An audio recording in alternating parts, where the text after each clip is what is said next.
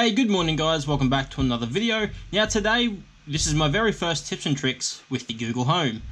And what we're going to learn to do today is how to make Google Home say anything that we would like. First of all, you're going to have to download If This Then That app and then link it up and create your account and everything should be fine to go. So first of all, open up the If That Then This app, go down to My Applets, and then what we're going to do is do the plus button in the top right hand corner and it should say if this then that.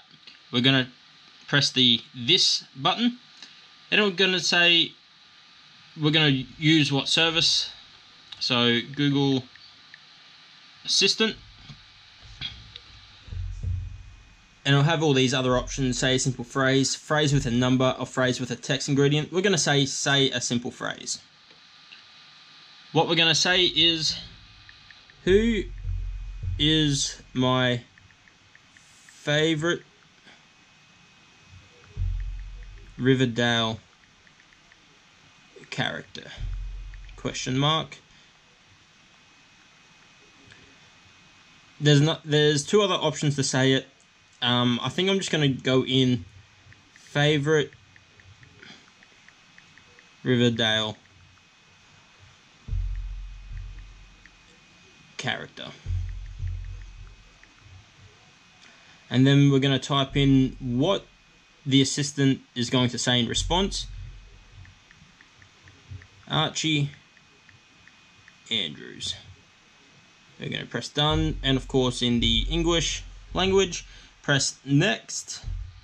And then it'll go down to the that option, so we're going to press that, and we're going to type notifications. It's right there for me. You can search it there in that search the services, but right there is for me. And we're going to press send notification from the If That Then This app. So send a notification from the app, press next,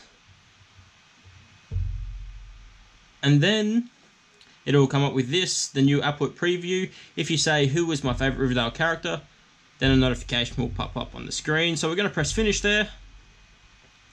It's going to work, and then it should be fine to run. We'll close this, and then the notification should be pop up when we say it. Hey Google, who is my favorite Riverdale character? You told me that you like who is my favorite Riverdale character. Hey Google, who is my favorite Riverdale character? Archie Andrews. And there we have it. It took Google Home a second to